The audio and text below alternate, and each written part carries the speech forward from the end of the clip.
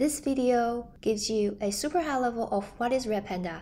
In short, Redpanda is a Kafka-compatible streaming data platform that is super high in performance and super operational friendly, and it's cloud ready. So what is Kafka, you ask? Well, let's go way back. Say you're designing your system with a simple request and response. Eventually, when your services got too busy and got outnumbered by the amount of incoming events or requests, your client will start queuing up and congest your entire system. Eventually, things will crash and that to very unhappy users. That's why we start doing messaging. The asynchronous nature allows our clients to leave and get updates when the results are ready without needing to wait for the response. This was the messaging broker, but they were typically centralized in the storage level. It's really hard to scale, and in order to scale, they're doing way too much routings and sometimes they read too much into the payload. So when you need to process large amount of data, this is not good enough. Kafka simply takes the event data and writes them directly to the operation system's memory cache.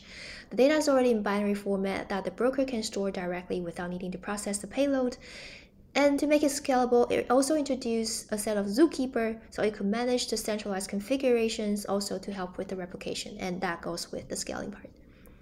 Now we have tons of device systems, applications, connectors that start jamming data into it, with maybe more consuming the data as well. It is now more common that companies start introducing distributed processing engine running real-time analytics on top of the streaming platform. That means the Kafka itself, the data streaming platform, needs to be able to handle large load. Modern computer architecture is designed to fit various styles of applications. Therefore, it sacrifices a lot of efficiency to better adopt different workload behaviors, with virtual memories to help with memory management and thread scheduling to be more flexible. The flexibility comes at the cost of idling, locking, etc., which causes latency since it's dealing with a lot of unknowns. But when we know exactly what the workloads are for, we can bypass all the unnecessary mechanism and optimize it. And this is exactly what Redpanda did. Redpanda is another implementation of Kafka. Its core is written in C++ and makes use of many sophisticated performance-enhancing techniques. Because of the nature of how data are streamed, Redpanda is able to minimize thread switching, bypass cache I/O, minimize memory fragmentation by taking advantage of thread per core architecture to maximize the benefit of parallel processing, pre-allocated the memories, efficient use of asynchronous disk I/O. This will harvest the most out of your hardware resource. So yes, Redpanda can handle data streaming more efficiently, more faster, without over-provisioning. If you're already using Kafka, you can simply switch over to Redpanda very easily. Think of it like cars with different engines. One could run in diesel, gas, and the other one can run by electric. The gas pedal, the steering wheel, the gear shifts are the same, but how the car is powered and run are different. As the driver, all you need to do is switch out the car. But of course, when you're trying to build a nice luxury super fancy sports car, you always want to make sure everything around it is up to the same level to its premium standard. There are two Redpanda tools that I highly recommend, RPK, Redpanda Keeper, and Redpanda Console. Let's look at RPK, Redpanda Keeper first.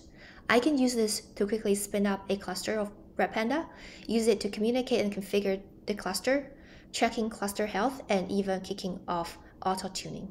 The UI console makes it a lot easier to visualize what's going on in the cluster. So with Redpanda Console, I can effortlessly manage and debug Redpanda workloads. I can explore topics, message in the message viewer, use filter to find the message and debug. I can also use it to send sample data into the queue where it supports popular encoding methods. Redpanda can be deployed directly on a machine, virtual machine, you know what I mean, and Kubernetes. You can automate the deployment by using automation scripts that are provided by the Redpanda team. They are Terraform and Ansible. These are all very popular automation tools to help you automate the provisioning of the cluster. In terms of deploying in Kubernetes clusters, you can choose between Helm charts and operators. Speaking of cloud, we all know disk space are expensive. The longer we have to retain the data, the more costly it is. And if this is not configured properly, there's always a risk of data loss. Redpanda stores the historical data into object stores, such as Amazon S3, Google Cloud Storage, and Azure Blob Storage. And it also unifies access to both real-time and historical data, meaning the same Kafka client can be used to retrieve data from these storages. So instead of reading from multiple sources, some could already be a process snapshot result. We'll have access to raw materials without sacrificing much performances, which opens up endless possibilities. And last but not least, Redpanda is packaged and deployed as a single binary. There's no need to add and deploy another set of management layer. The broker in the cluster handles configurations and replica with Reft, a distributed consensus algorithm. This is also later being adopted by the graph community. When scaling the cluster or dealing with unknown source of input, which is very hard to predict which broker it will get hit the most, it would very likely to cause an imbalance in partition and lead to overpopulated disks. Some nodes could be straight up idling.